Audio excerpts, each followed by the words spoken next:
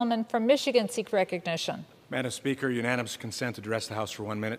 Without objection, the gentleman is recognized for 1 minute. Thank you, Madam Speaker. Shortly, this body will begin debating the most radical and expensive spending bill in our nation's history.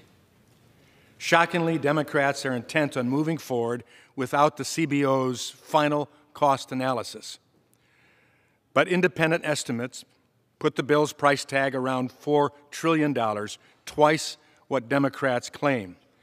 This level of reckless and unpaid-for spending is unsustainable. On top of that, the problematic provisions in this bill are a mile long. It will heighten the border crisis, undermine American energy, and worsen the inflation crisis. It will raise taxes on hardworking families and calls for hiring 87,000 new IRS agents. Unbelievably, one of the biggest parts of this bill is a special tax break for the wealthy.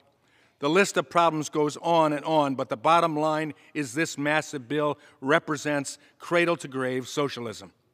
And that is not what America stands for.